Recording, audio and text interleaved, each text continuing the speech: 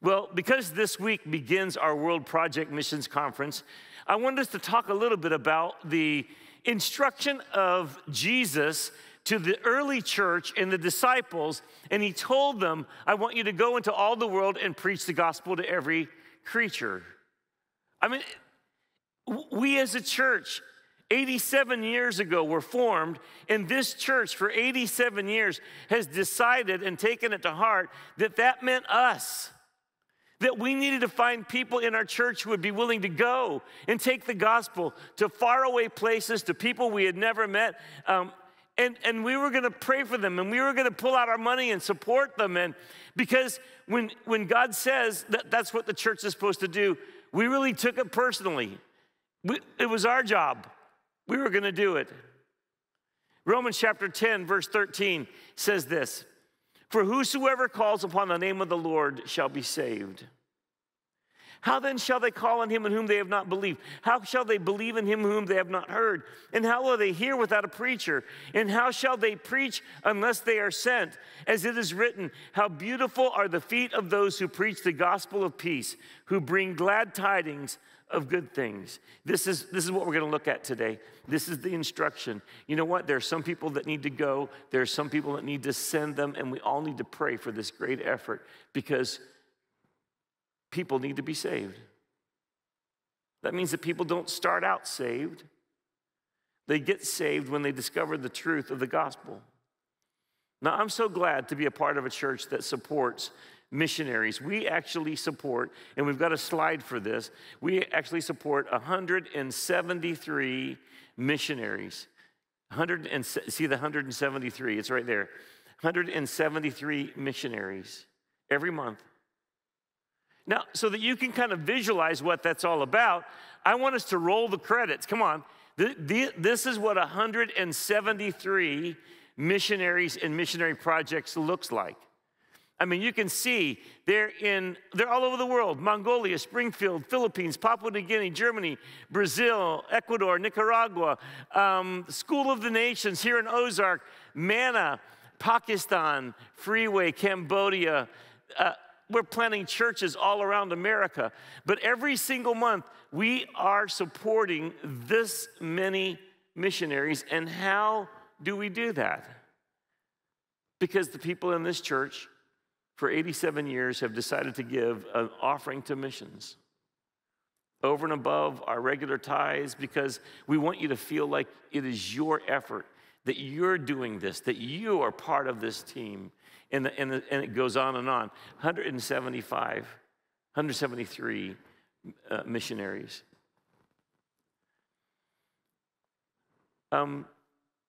Cindy and I both have had the privilege of growing up in missionary families.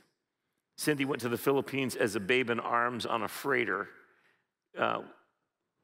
many years ago. I shouldn't say many years ago, okay? Not too many years ago, but a little bit many years ago, if you know what I'm saying. Okay, she's not here. She's teaching Sunday school and can't be watching the live stream either, so I'm okay.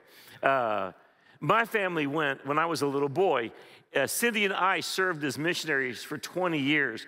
All 5 of our children, they counted a privilege that they got to be missionary kids. They were all born there. And over our time, we have watched God do some amazing things. And as we sit down around our dinner table, there are often times that we recall when God did this and supplied that, and when this person came to Christ that didn't seem like he would ever believe or they would ever believe. And for us, when it comes to missions, missions is not abstract. Missions was like our life. It's what we did. It's how we lived. And this church is a lot like that. And so I want to just go over Romans chapter 10, 3 basic thoughts, and then that's going to be our message today. The first thing is this, that people need to be saved. You know, the first problem people have is they don't know they're lost. And yet, if they think about it, they know that death is coming. And when they realize that death is coming, that means that something's going to happen after death. And people are born with this sense of eternity in their souls. And then there's this fear, and I need to be saved. And then there are many ideas out there about whether or not you need to be saved, how to be saved, what's the path to be saved, how good do you have to be saved. I mean, the discussions are endless. I remember one time I was in Singapore speaking at a church, and I got in a taxi and I was traveling across the city. And as I was driving, I saw this very large temple and a compound. And so I asked the taxi driver, so tell me, who is the God of that temple? And he responded, oh, there are many gods in that temple. I said, okay, but like who's the boss God of that temple? He says, I don't know. He was lost. My neighbor in Manila was a great guy. He became a dear friend. He was from India, and he was Hindu. And one day I asked him, I said, Harish, can you tell me about your religion? And he said, Ed, we have tens of thousands of gods in my religion. I don't understand my religion. If the elders call and tell me this is the day to fast, I fast. If they call and they say this is the day to feast, I feast. I don't understand my religion. He was lost. I'll never forget standing beside a friend of mine who was the child of a missionary. His parents went to Korea right after the Korean War, and those were difficult times. Korea has changed immensely over the years, but at that particular time, there were primitive areas and villages, and he said that he had been invited to go to Korea because they were going to be honoring his father. And he said, while I was there waiting for everything to begin, I was standing by a pastor who said, you know, your father came here. I remember, he said, when I was a little boy, in my village, there was a large tree that we worshiped. And the elders one day decided that they needed to sacrifice 2 young boys to the spirit of that tree. And he said, all of a sudden, as they selected the 2 young boys, the word got out. And when they called everyone to assemble around the tree, he said, the missionary came up over the hill, came walking down, went straight into the crowd. He scooped up both of those 2 young boys, and he said, not today you're going to sacrifice. And he walked these boys back out over the hill and saved them. That is a courageous missionary. And then the pastor said to him, I was one of those boys. This is what goes on. You know, I grew up in a place where Christianity was well known, and even in America, many people understand the story of Christ and the gospel, but I don't know that everybody who understands it or hears it really gets it and understands, how do you be saved? I'll never forget the week my dad brought my brother and I up to this little town about 2 hours from Manila. It was Holy Week, and this was the place where the men would cut their backs, beat their backs. It was a bloody parade of men beating their backs with bamboo whips. And at the end of the parade, out in the field, in the clearing, they would actually crucify people to a cross. And on that day, 3 men were going to be crucified. And I'll never forget. I mean, you hear about this stuff. You can even see a photograph in the paper. And I had grown up hearing about this. But this day I was right there. My shirt got bloodied because you can't be in that kind of a parade without the blood coming all over your shirt. And I remember standing watching them crucify 3 men. I began to ask the crowd, why are they doing this? One person said, oh, you know, that man in the middle, he has done this many years because he actually is a very bad man, but he pays for his sins every year. The only problem is that's not the story. You and I, sinful people, could never shed our blood Because if our blood was shed, it would only pay for what we owe. There's no rescue there. It was Jesus who came and paid for us. Salvation is a free gift. Isn't that good news? Salvation comes to all who call upon him. Ephesians 2, 4-10. But God, who is rich in mercy, because of his great love with which he loved us. Do you hear that? His great love with which he loved us. Even when we were dead in trespasses, made us together with Christ. By grace you've been saved, and raised us up together and made us sit together in the heavenly places in Christ Jesus, that in the ages to come, he might show the exceeding riches of his grace in his kindness toward us in Christ Jesus. Wait, do you just see what happened there? He saved us now. He lifted us up and put us in the presence of God so that in the future, you all have no idea. I have no idea what it's like for to receive the riches of his kindness. I mean, we live in an expectation of the goodness of God that is not yet displayed, but is coming. And it goes on, that in the ages to come, he might show the riches of his grace in his kindness toward us in Christ Jesus. For by grace you have been saved through faith, and that not of yourselves. It's the gift of God, not of works, lest anyone should boast. For we are his workmanship, created in Christ Jesus for good works, which God prepared beforehand that we should walk in them. This is the story of a good God. This is a story of a God who is full of compassion, who is merciful and forgiving. And we are lost, and we are dead in our trespasses and sin. But God intervened in the person of his son, Jesus, in order for us to be saved. Jesus says, give me your sin. I will pay for you. And then he died and rose again the third day. And this is the good news. This is how we get saved.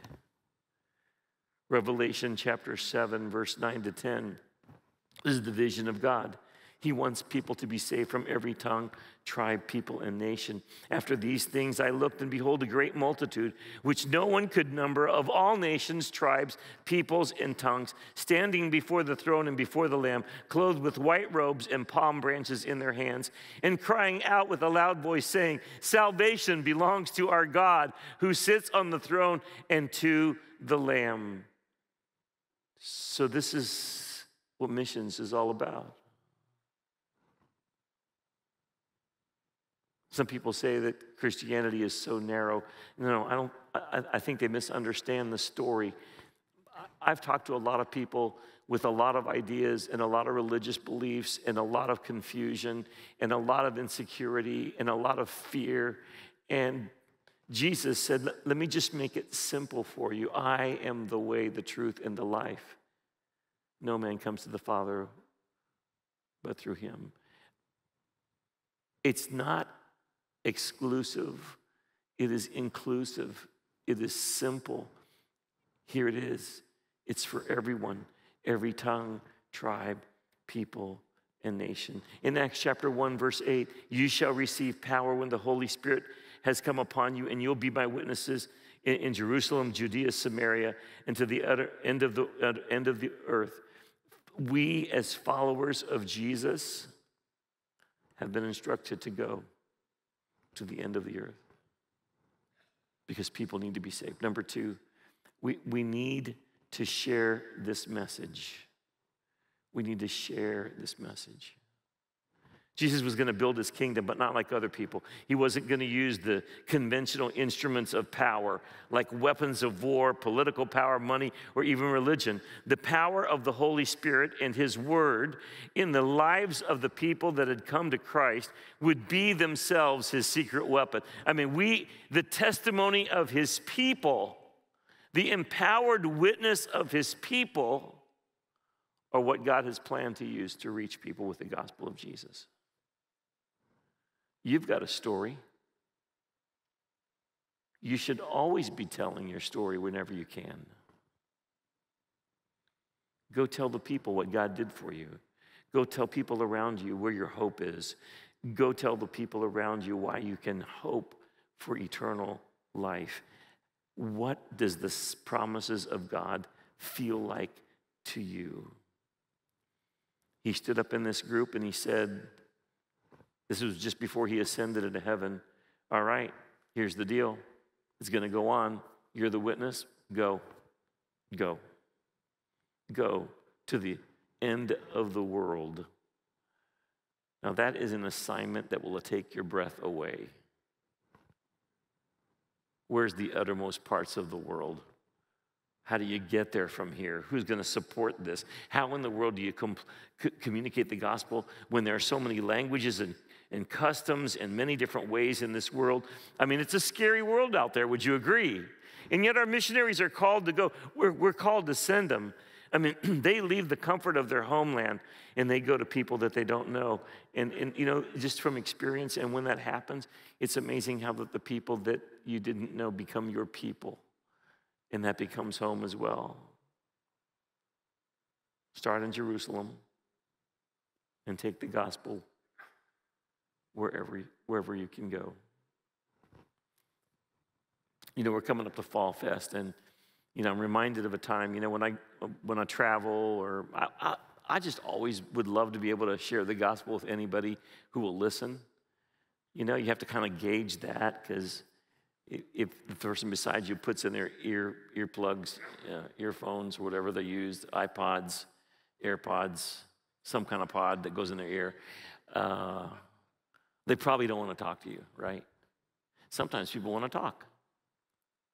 I remember one time I was in an airport, and there was a couple next to me, and I was talking to them. They were talkative, and so I thought, well, let's talk about it. I brought up the topic of faith, and they said, oh, well, you know what? I've accepted Christ as my Savior. He says, let me tell you how that happened. He said, my dad never went to church. We never went to church. But then one day, he got a mailer from this church, and unknown to him, his best friend received the same mailer. My dad, without talking to his best friend, decided that we were going to go to church that day. And when we got there, his best friend was there, and they discovered that they both had gotten the same mailer, and they both ended up at the church at the same time, and they heard the message of the gospel, and they came to faith, and now we go to church all the time. He went on to say, you know what? In my family, every Halloween, my family would pack bags of candy, because kids love candy. Did you know that kids love candy? You know, adults love candy too, I'm here to say, okay?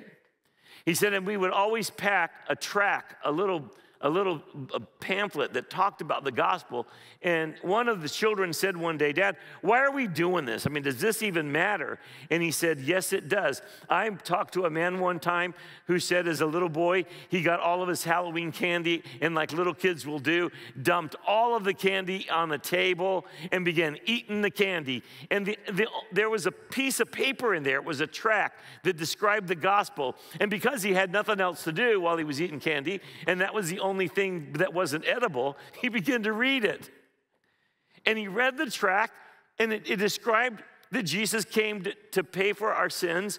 And at the end of the tract, there was a prayer you could pray if you wanted to be saved. And that boy prayed that prayer, and he said, my dad said, you never know who's going to open up this candy and who's going to read this. That's why we're doing this. Go and make disciples wherever you are. Do what you can. Tell your story.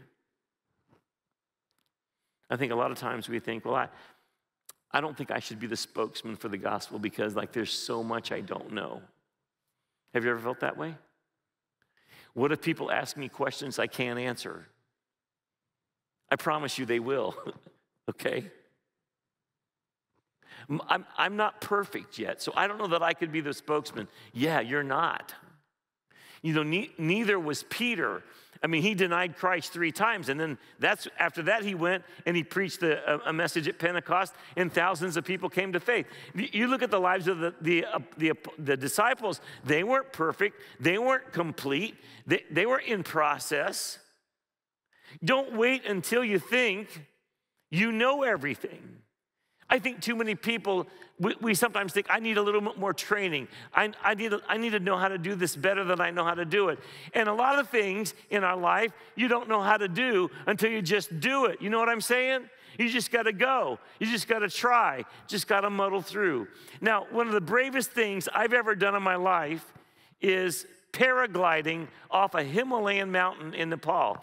And I promise every year I look for a sermon to insert this photograph, so I want you to see it, because this is the only time in my life when I was brave, okay? I am not the guy that wants to, risk my life every time by jumping out of an airplane. I'm happy to stay inside the airplane and look out the window. I'm very content with that. Anyway, on this particular trip, a bunch of people were jumping off this Himalayan mountain and paragliding down to that lake you see beneath me. And I don't know what happened to me. At the last minute, I said, I'm going to do it. We get up to the top of this mountain. Let me just tell you how this goes. We get up to the top of this mountain, and I meet a guy with a backpack. I don't know how much English he knows. He knows a little bit. And we start talking, and he takes off the backpack, starts unfolding this apparatus, and there is the parachute paraglide part of that you can't see in the picture. And then he straps it onto himself and unfolds the parachute part. And in front of his harness is this little tiny seat. And I was supposed to sit on that seat. And he strapped me to it. And he says, okay, like this. I'm going to say, run, and you run. Okay? Yes. And then I'm going to say, stop, you stop. Okay, got it. This is the training. And then I'm going to say, run. Run to the sky. And you run to the sky. Unless I say, stop. Okay. So he straps me in. He says, run. He runs, I run. It's tandem.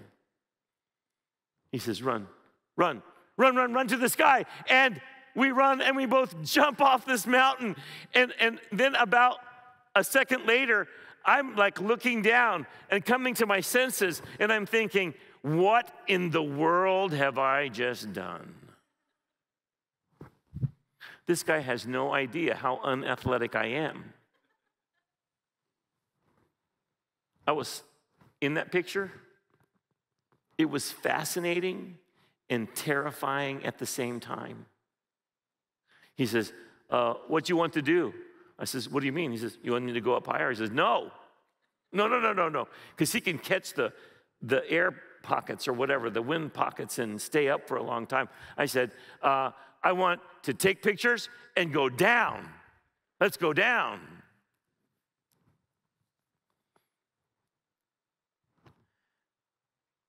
And that's the story of my once brave moment.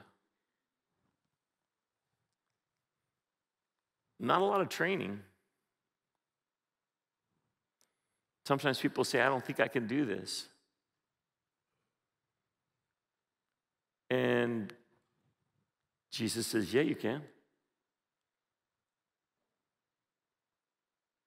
I'm not leaving you. I promise to give you my power, my presence, and my provision. You don't know everything, but I do. So let's just run to the sky. I'm flying, don't worry. That's why a church like ours, in the middle of Missouri,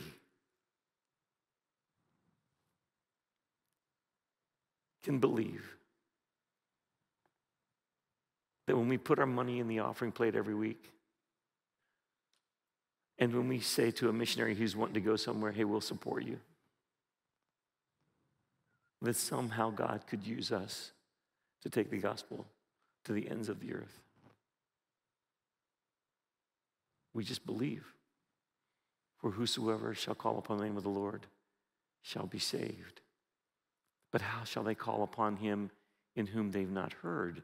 And how shall they hear without a preacher? And how shall they preach unless they are sent? We got to send them. And then this passage ends like this. It goes like this. How beautiful are the feet of those who preach the gospel of peace, who bring glad tidings of good things.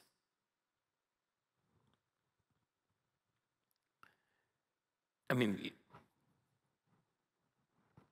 I don't know that we want to judge everybody's feet in the room. You know what I'm saying? But you know what, when I read this, you know what I sense here is, you all get going on this. And when you think about it, how beautiful are the feet of those who preach the gospel of peace and bring glad tidings of good things. To me, what this says is there will be stories to enjoy. Like one of the sweetest stories for me is the story of a guy that was in the church that I served at in the Philippines. His name was Efren Ariola. He had a wife and one daughter named Jennifer. I says, Efren, tell me about how you came to Christ. He says, in my family, my wife was the first one who came to church, and she got saved. And then my daughter came to church, and she got saved. And I told my wife, I'm not going to church with you. No, I don't want to hear anything from that church. And so he said, I resisted. But every Sunday when she would come home, I would find her Bible, and I would open it up, and I would read the notes she had taken from church. I did that Sunday after Sunday until one day I decided I might go. But in between that, he says, I went up to the cathedral to pray because I was not feeling well, and I brought my young daughter Jennifer with me, and I reached up and I touched the idol, and I was praying to the idol, asking to be healed, and then I was rubbing myself with after touching the idol, because that's how you transfer the power. That's what he was telling me. And then I reached up and I rubbed the idol one more time, and I was gonna touch my daughter. And when I reached down to touch my daughter, my young daughter goes, "Oops, Dad, I don't need that anymore. I've accepted Jesus." He said, it so shook me up that I went to church. And I too came to know Jesus as my Savior. Brother Ariola was one of my favorite deacons. You know why? He did all the counting. One Sunday, I said, Brother Ariola, you weren't here to count. He says, someone gave me a number. I added 50 because more will come. I thought, have you been doing that every week? Yes. That's why he was my favorite deacon. We didn't continue that practice, but he was generous with his counting. One other time I went to Congo to visit a missionary that High Street supported by the name of Elmer Deal. He happened to be also a professor of mine when I was in Bible college. And we went to Lubumbashi, Congo. It was a small, rough, backward city in the southern part of the country. And Elmer Deal and his wife had been there for more than 50 years. At this point, he was 80 years old, and he was driving us around this town. And it was rough, I'm telling you. You knew. And we were going to this pastor's meeting. And so I was with some other, I was the add-on, the dignitaries were with me, but I was sort of like the added guest. So I was with them. And we drive up to the front of this church where the meeting was going to occur. And lining the sidewalk from the front door all the way to the curb where our vehicle was a row of pastors, a double row of pastors. We get out of the car. I'll never forget it. We get out of the car and we walk in between this double row of pastors, and they're greeting us on both sides, all the way down, all the way down. And finally, when we get all the way to the front of the line, as we get ready to step over the threshold, the music starts, the choir sings, and all the pastors are clapping and they're dancing. You know how they do in Africa, okay? And we're in the middle of them, and they escort us into the building, down to the front, up to where we were seated. It was one of the most exciting moments of my ministry, just to be there. And I wasn't even the dignitary, I was just with them. I remember sitting with Elmer Deal, and I said to him one day, so Brother Deal, like, how many pastors and churches how many churches have you started? He said, oh, I don't know, several hundred pastors and churches have been started. And I said, well, like on a given Sunday, like how many people do you think are attending those churches? And he's like, I don't keep track of that. Somewhere around 30,000 people. 30,000 people.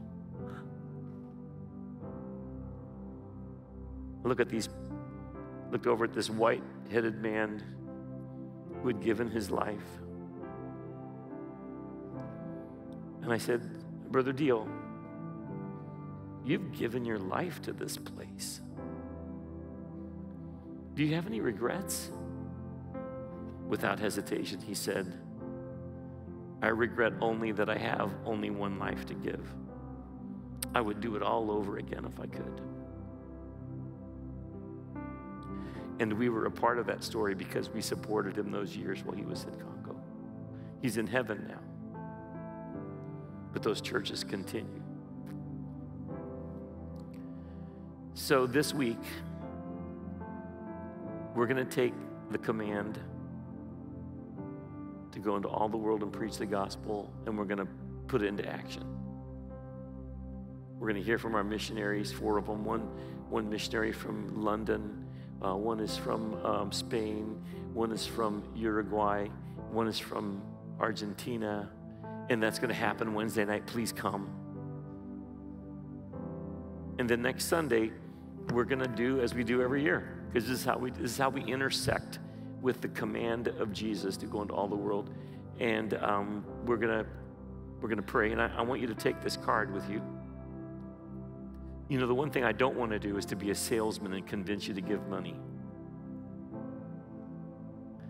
But as your pastor, I tell you that the best life would include being a part of the Great Commission by giving some money. People in this church give small and some give large, but everyone who takes a card and makes a commitment next Sunday will get a candle, and we just will celebrate the fact that once again this year we're going to say to God, we're doing this. We're going to proclaim the gospel to the world. So help us, provide for us, give us the money we promised. I want to promise you, He will. I want to invite you to stand, if you will, please. So take the card, pray over it this week, bring it back next week, and we will celebrate that we can be a part of the Great Commission.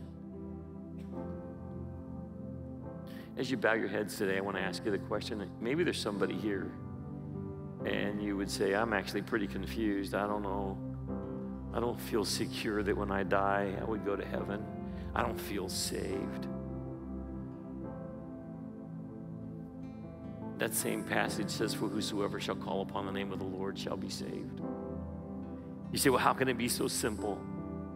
You know, the only way it can be is simple. We can't do anything. We are dead in our trespasses and sins. But God, who loves us so much, sent His Son. And Jesus went to a cross and He paid. And then He rose again the third day. And He says, if you just come to me and ask me, I'll save you. Maybe you're here and you need to ask Him to save you. Will you join me in prayer right now? Say, God in heaven, I want to be saved. don't fully understand everything, but I do know I would like to be forgiven of my sin. And I would like you to be a part of my life. I'd like to give you my life. So Jesus, I surrender to you. I give you my life. I ask you to forgive me. And I ask you to save me.